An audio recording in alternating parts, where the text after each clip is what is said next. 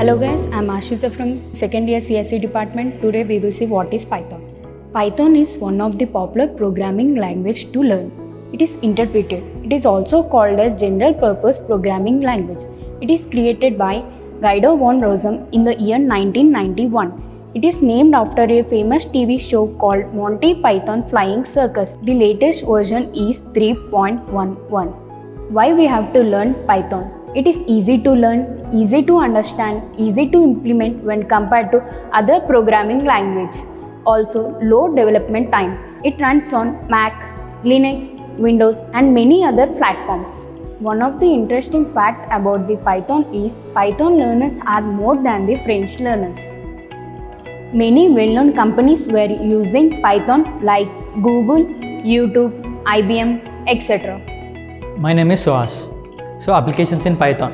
Due to its very simple syntax, when you read a good Python script, it looks like reading simple English. So it is widely used in all the fields.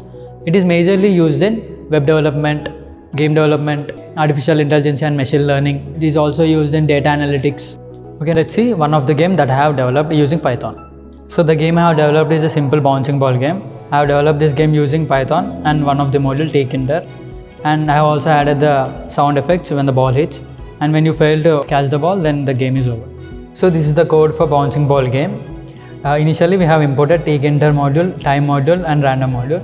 Tkinter module provided by Python, it is graphical user interface GUI. Firstly we have initialized the Tkinter. Then this is the first thing we see on the screen. The title of the game is bouncing ball game. Next we have defined the width and height of the canvas. Next you need to press enter before you start the game. Firstly, there are many elements in the game. Elements like ball, poles and also the ball, which is the major ball. So to create all those elements, we have considered them as objects and defined a class called ball. So all ball objects comes under this class and we are having an initializer. When you create a ball object, all these things are initialized. Then we have created a stone strike. Instead of balls, we also need stones to make it more challenging for the player. We have defined the pole strike. Based on the strikes on the pole, this function will be called. The pole will be moving when you press left and right when the input is taken from the user. So these are all the scenarios where the ball hits the balls which are already falling down, which are generated randomly using random module. Now this is the pole which you see, which you actually play with. When you press left key, then the pole will turn towards left. If you press right key, then it turns towards right. And when you enter space, the game stops. It pauses for a second. The game will be corner draw based on the scenarios you encounter.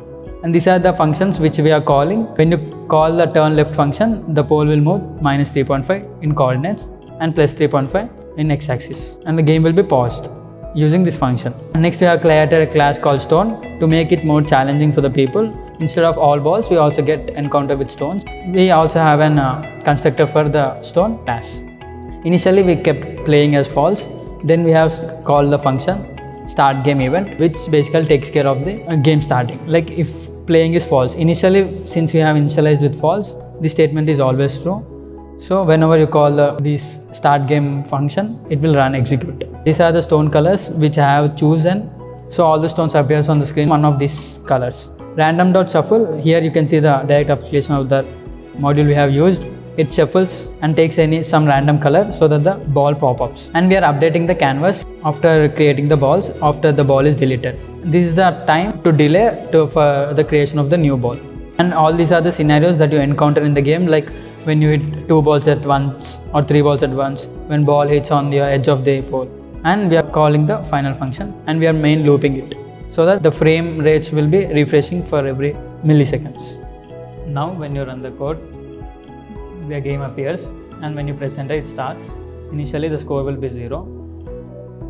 Now when you press left and right keys, the pole moves left and right accordingly based on the functions called, and all the colors generated by the targeted balls is generated randomly by using shuffle function from random module, and the score increases as you play on. Now the challenge for players is to not to let the ball touch the ground. Oops, I lost here. So you can start the game again by pressing enter. Now everything resets, your score will be 0 again.